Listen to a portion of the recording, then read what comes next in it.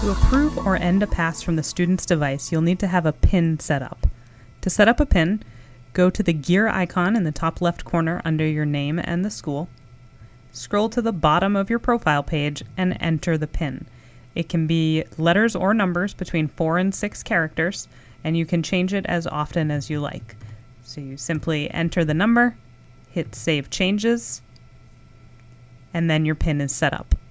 Now, when a student goes to create a pass, they would select you and the location that they're going to and request their pass as they normally would, but instead of you approving it on your computer, you would approve it on the student's device, whether it's their phone or their computer, by clicking on, either you or the student can click on your name, and then you would enter your PIN number and click Approve. If you are looking to end the pass, again, you would click on the end portion, you would type in your code, and you would hit End. So this is a quick way for staff to be able to approve or end passes without needing to be at their computer.